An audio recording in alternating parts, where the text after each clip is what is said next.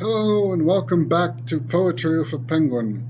Today, Kirby and I would like to delve into modern Bengali poetry, translated into English, and then turn to some Saskatchewan Writers Guild poets and look at some poetry inspired by their retreats over at St. Peter's Abbey in Muenster, Saskatchewan, a place you may be familiar with.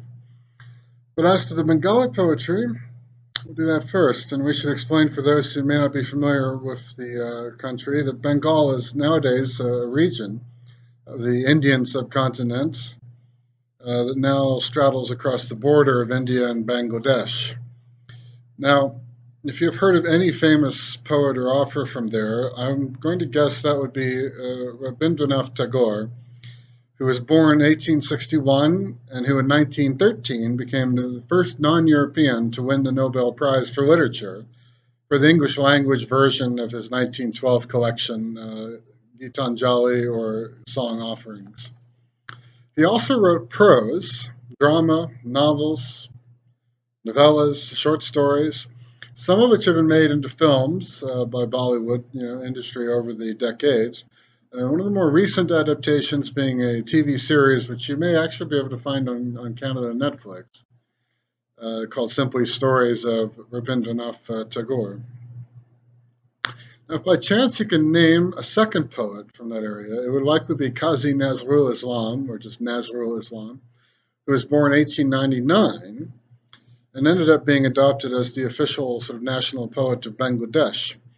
Now, both of these poets were also sort of great patriots in their own right, who gave birth not only to modern Bengali verse, freed from sort of conventional forms of the medieval and classical era Bengali poetry, but also by their vision helped to awaken their countrymen to the cause of national independence and anti-colonialism. Now, you might wonder how I ever came to discover sort of Bengali poetry for myself or become interested in it, since in North America it's not typically as well known. As a matter of fact, I came to discover it through, of all things, an American horror novel by an author named Dan Simmons, whose 1985 book, Song of Kali, centered around the city of Calcutta in Bengal, and would begin every chapter with a quotation from this or that Bengali poet, since the plot of the novel actually involved the protagonist, who is a poetry editor for an American literary magazine in New England. He must go to Calcutta to try to find and have an interview with a famous poet there who was apparently publishing again, even though he was supposed to have died. And he's supposed to resolve this mystery, see if it's a fraud or what thing is going on there, really. Anyway, I won't spoil that book for you in case you want to read that someday. But if you fancy a mixture of literary intrigue and supernatural horror, I do recommend it. It's not bad at all.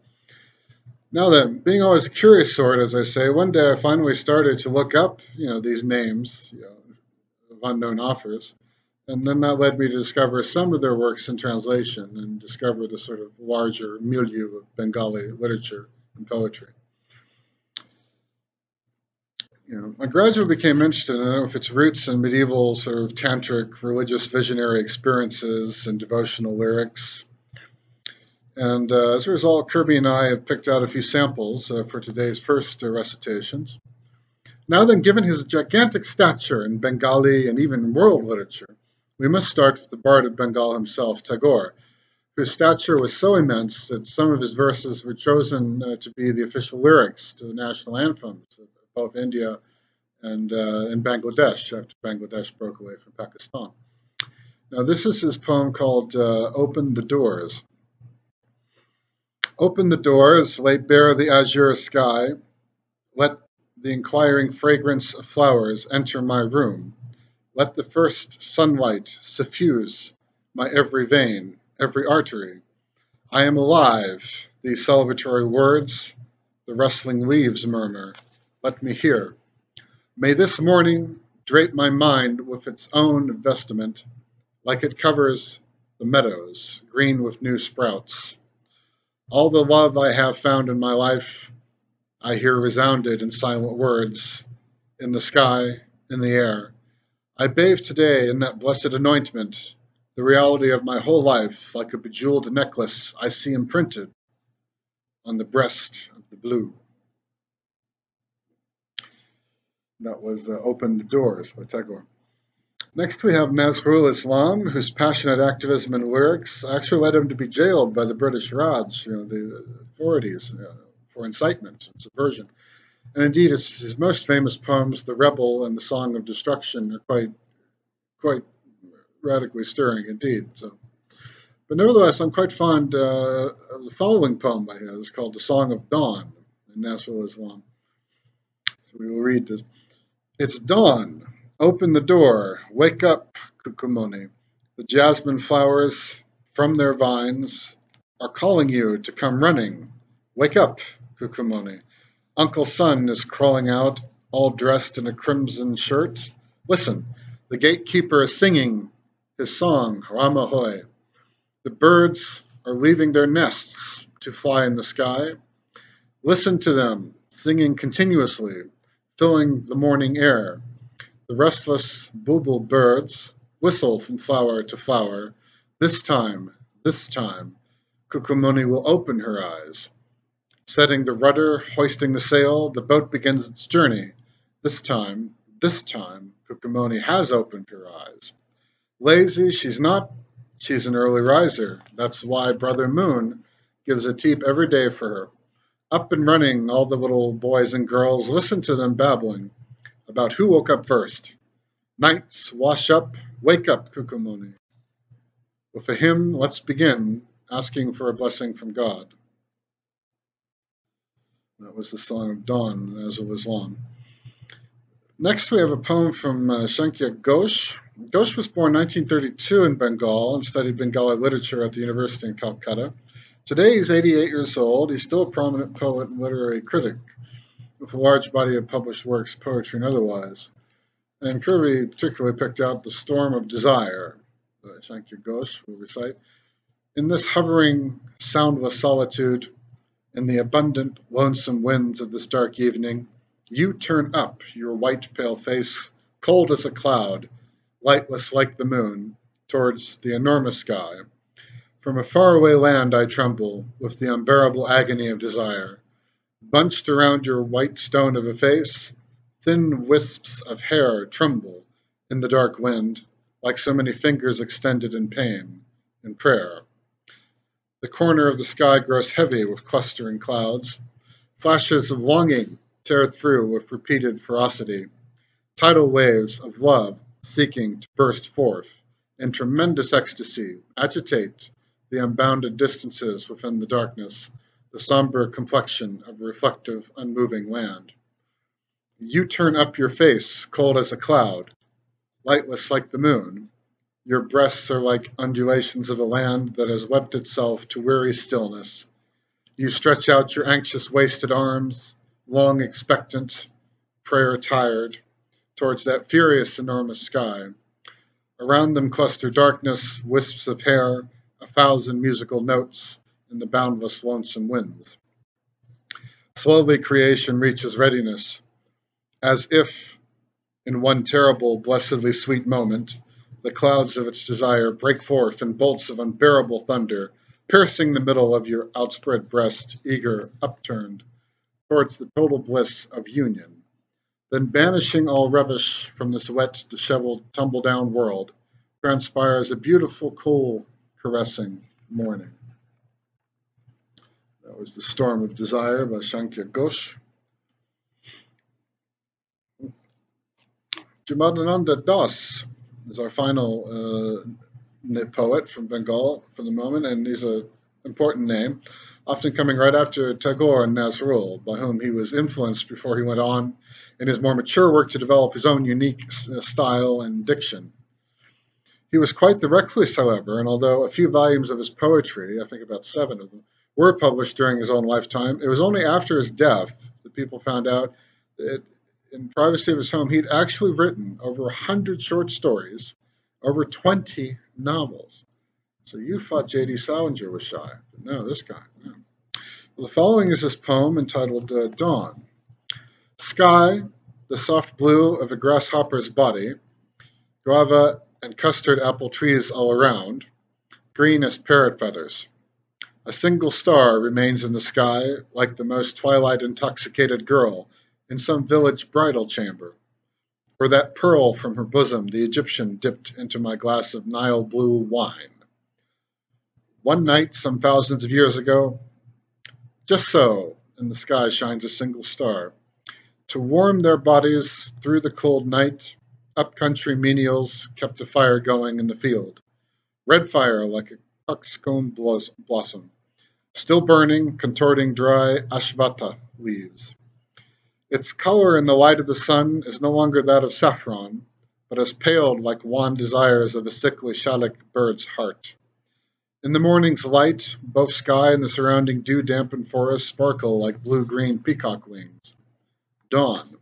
All night long, a handsome nut-brown buck, bounding from Sundari through Arjun forest in starless, mahogany-like darkness, avoids the cheetah's grasp. He'd been waiting for this dawn. Down he came in its glow, ripping, munching fragrant grass, green as young and tender grapefruit. Down he came to the river's stinging, tingling ripples, to instill his sleepless, weary, overwhelmed body with the current's driving force, to feel a thrill like that of dawn bursting through the cold and weazened womb of darkness, to awake like golden sun spears beneath this blue sky, and dazzle with his beauty, boldness, sheer desire, doe after doe. A strange sound, the river's water scarlet like matchka flower petals. Again the fire crackled, red venison served hot. Many an old dew-dampened yarn while seated on a bed of grass beneath the stars. Cigarette smoke, several human heads, hair neatly parted. Guns here and there, icy calm, guiltless sleep. And that is the end of Dawn, of that poet. And this is the end of the first recitations. As to the second series, the Saskatchewan series, I should mention that I myself have been out to St. Peter's Abbey and have benefited from their hospitality several times. I stayed there not as a member of the Saskatchewan Writers Guild, but as just, a private person in one of the general guest wings they have there. I certainly do recommend it if you want some peace and quiet in the countryside. You're going on a retreat at some time. Food wonderful, and your hosts, the monks, Benedictines, are wonderful. And you certainly don't have to be Catholic, or for that matter, even religious, to go there. So don't feel bashful or shy about that, or comfortable. So, anyway, the first poem from Saskatchewan Writers Guild is Adam Dickinson's Father Demetrius' Bees. And Father Demetrius is one of the Benedictines out there I've met. And he did indeed keep bees, at least when I was there. So, all day over the canola, small prayers for the sun. If love could quit its veins, its chemical language, the airy transmogrification of trembling hands, the clots that build dark hills in the chest, it would be these small sparks, these lanterns that explain plants to each other, that return home at night and write the first desires of things in moonlight sugar. Because we cannot simply stand in the sun, because in reality there is no single honeysuckle, no hummingbird tuning the valves of the heart, they work in the name of abundance, of gift. To live is to stick to things, honey in the hands, the simplest wish crowded with wings. It is said that when the beekeeper retires, he becomes allergic to the venom of bees. What love asks so much? All day over the canola, the fresh wax of introductions, the first deposits of fat, and the catacombs of the heart. Father Demetrius' Bees, Adam Dickinson. And the next one, Kirby in particular picked out, Jeanette Lyons, Silence at St. Peter's Abbey, Night. We are the stunt ravens, all swoop and good intentions, not without our devious joys, our undercurrents. One of the silent ones, one of us, in the laneway at dusk, I saw her. Her sneakers barely skimmed the gravel, she has learned well.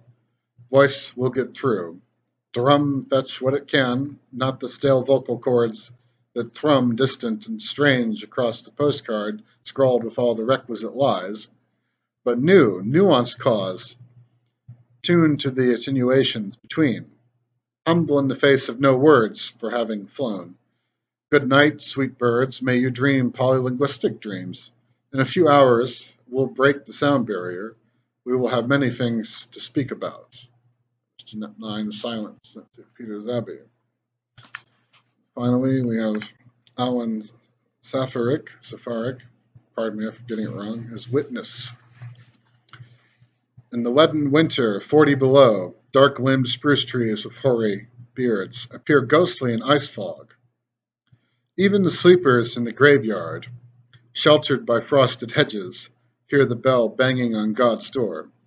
Down the hall, Brother Gerald's canary begins its morning song of redemption to its alienated mate, brooding for a lover. Sudden bursts of color, sadder than the wilderness, travel down the polished linoleum. The oleander in newly opened bloom, reflected in courtyard windows, trembles flamingo pink and fragrant against the drifting veil of snow. It wouldn't last 2 minutes on the outside. It's a good thing the monks, devotion and obedience etched in their faces like an occupational hazard, are singing prayers for the living. The moment of truth is upon us, all the bare fields silent as eternity. And that was Witness by Alan Safarik. And again, I like how I know the two very different countries. In fact, I'm not sure you can find more different countries. You know, there's some frozen prairies of Saskatchewan and the sort of intense tropical heat of Bengal. Very different cultures, you know, different religious traditions, you know, more than one different religious tradition, of course, but nevertheless, a sort of mystical inspiration from both spirituality and nature, I thought had an interesting, you know, present for an interesting mix, interesting intertextuality, you know, as it were, you know, so different authors, you know, put together, you know, seeing the world through different lens that way. So I just thought it was an interesting combination for today. Anyway, I think that's it for our second episode of Poetry for Penguin. So I hope to see you again very soon for the third installation.